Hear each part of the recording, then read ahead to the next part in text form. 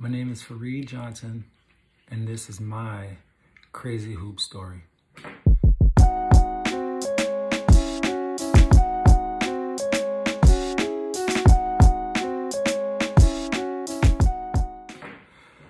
So, this is back in college. We were playing the Yeshiva Maccabees.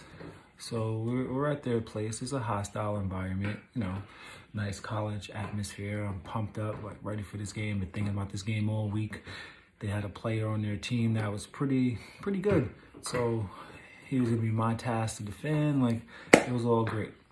Yeshiva, you know, unknown to many, were not very clean players back then. So they were throwing low blows and they were really getting at my point guard. They were getting out like low blows, cheap shots. It was terrible. And on top of that, the entire time while this other guard was like low blowing and, you know, throwing cheap shots, he would smile like this. The entire time, like he wasn't doing anything wrong. He just kept smiling. They were like really vicious with the name calling, like on the court, you know, they were calling me, addressing me, N-word this, N-word that, you stink, blah, blah, blah, you suck. It was getting out of hand. Went back to the sideline, told our coach a couple of times, you know, told the refs what were happening, but no one was really taking control of the game. So my point guard was really upset. So we won the game, but at the end of the game, he comes up to me and he's like, yo, Flip. I looked at my friends, I was like, it's about to go down.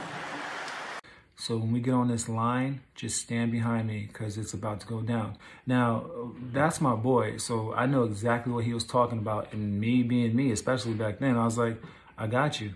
So, you know, we're shaking hands, and what happens? The dude is smiling like that, and his face reaches out his hand.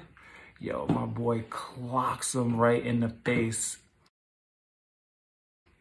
I was like, I couldn't believe it. So of course, my instinct, we started to fight. And let's just say we won twice that day.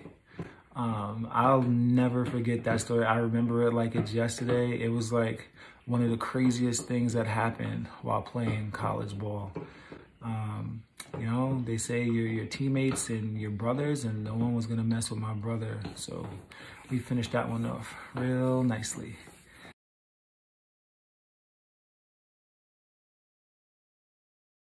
And that is my crazy hoop story.